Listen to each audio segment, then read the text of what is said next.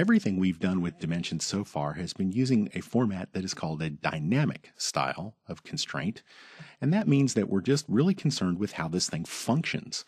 Where is this tied in terms of geometry? What's its parameter name and what's its value? But we haven't worried about the cosmetics of it.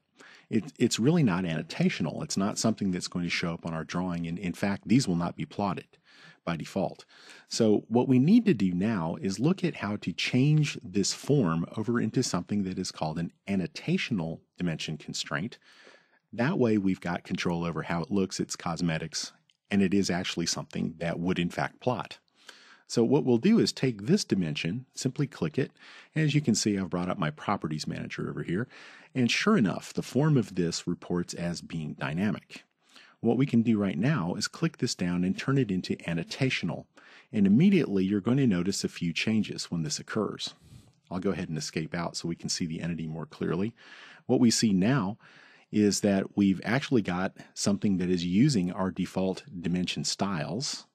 So we saw tick marks show up. Now we're still seeing the parameter and the value format, but our text fonts and everything else about this is behaving annotationally. So I'll go ahead and click it again and we'll look at its properties.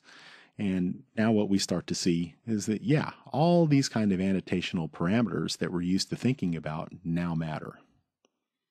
So we could now apply dimension style overrides, all that kind of information is now valid. So it's very straightforward to do this. Now, the one thing about this that still isn't cosmetically appealing is that we're seeing the parameter and the value here, and that's probably not how we want an annotative dimension to really look.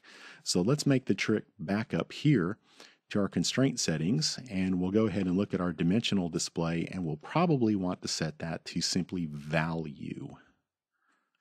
Okay, that, and now we see things that are annotational in nature. This is now something that could plot on my drawing and it would look fine. So the choice then becomes, how do you really want to work? Do you want to work with these dynamic style constraints, or do you want to work with these annotational style constraints? Because that brings up the discussion of which one should be default. And if you load AutoCAD 2012 out of the box, you're going to see that the dynamic form is what's default.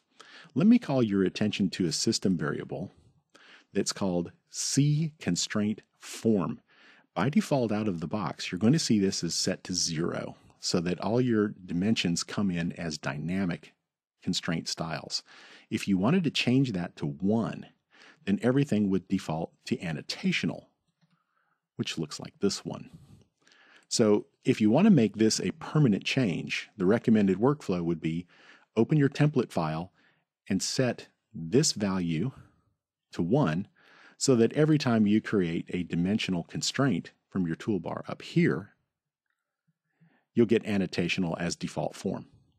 Now, as far as controlling these annotational parameters, you feel free to use any of the types of controls, dimension variables. You can park this on whatever layer you want so that you can visually control it just like you would any other dimension. The only way you're ever going to know that this is actually a parametric dimension is the little lock icon, and don't worry, that won't plot. So pretty straightforward to control whether they're dynamic or annotational. Just need to know one particular system variable. You can go look that up in your help system. Other than that, just try it, and I think you'll find it straightforward to use.